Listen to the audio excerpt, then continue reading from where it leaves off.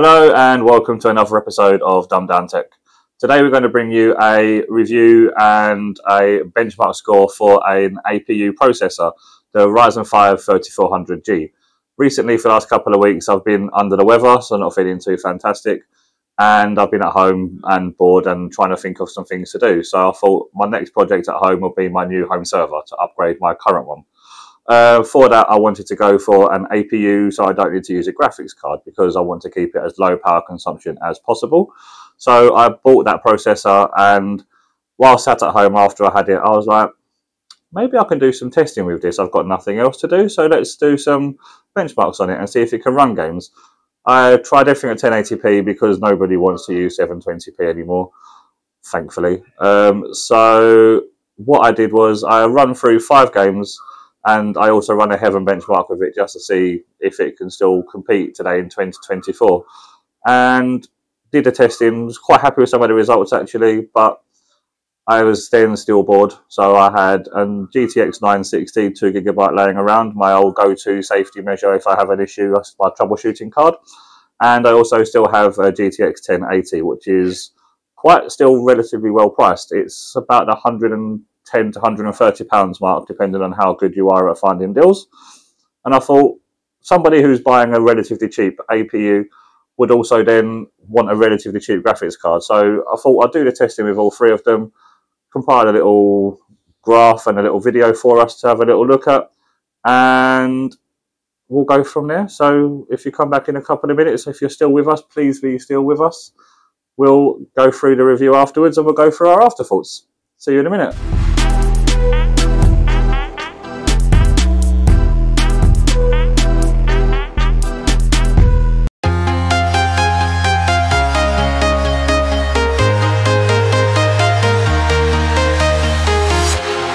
Walking alone, the streets are empty.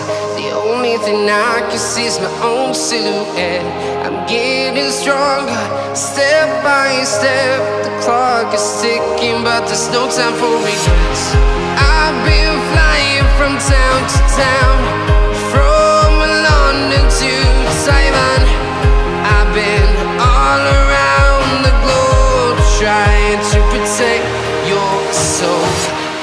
We are heroes tonight. We will fly above the sky. We are heroes tonight. Yeah. We are heroes tonight. We will fly above the sky. We are heroes tonight.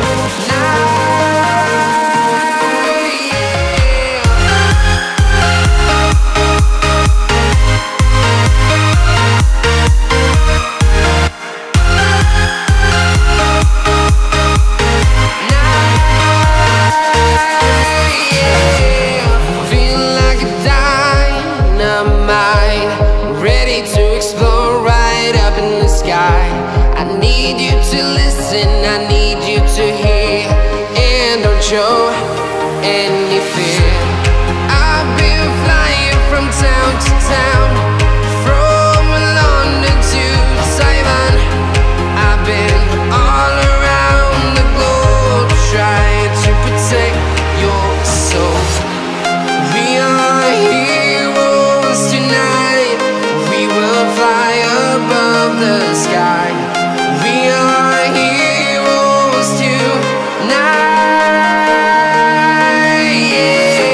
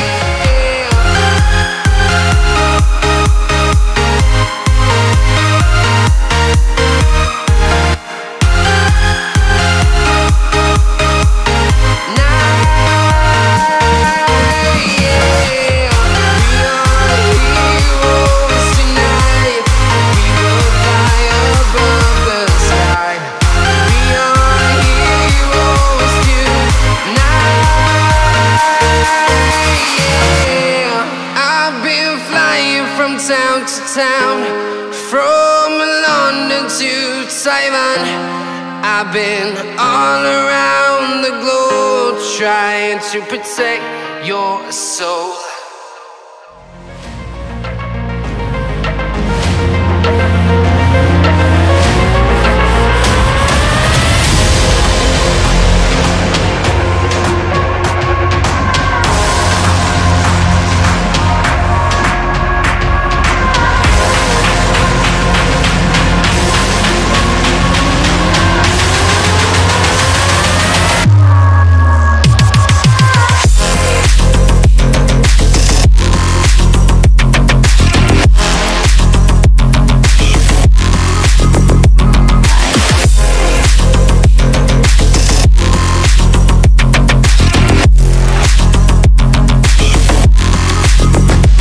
Rave.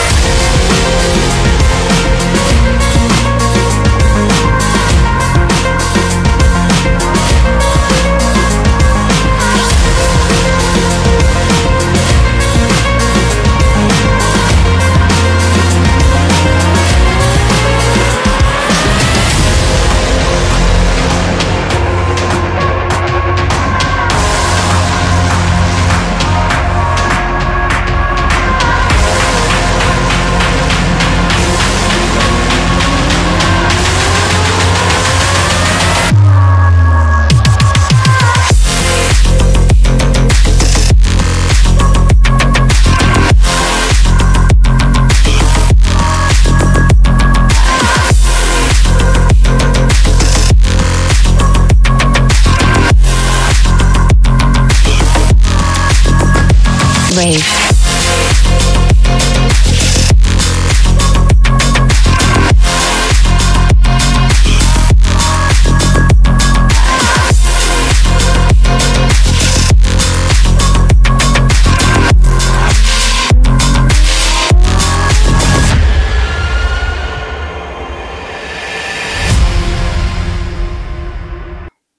Right, so welcome back. After watching the little clips you've just seen of the videos side by side of how good, or really not good, that the videos could look, we've got some results. My aim was for the Vega 11 to have it all running as close to 30 FPS as possible.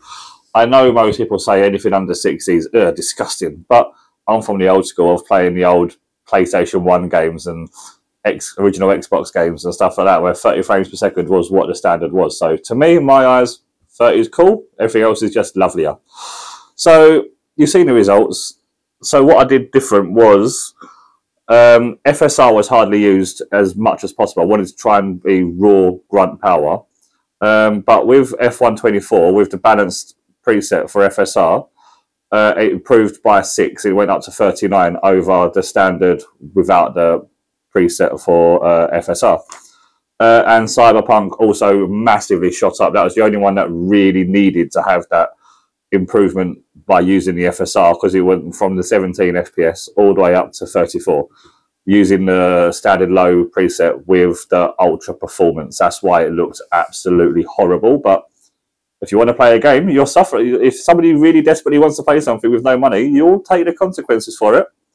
The GTX 960, the FSR confused me on this. While it's technically supported, supposedly, I saw hardly any difference using the FSR on the 960 or the 1080.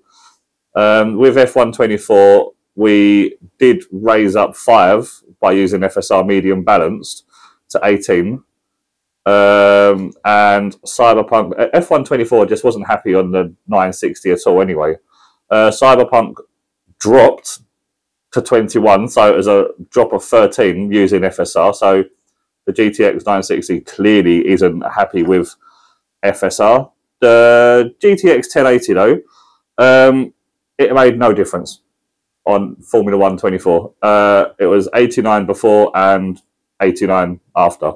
So yeah, Cyberpunk, which was using the low ultra performance preset, it gained 3 FPS. So it's nice, but no. But then I wanted to try something else out as well for the GTX 1080.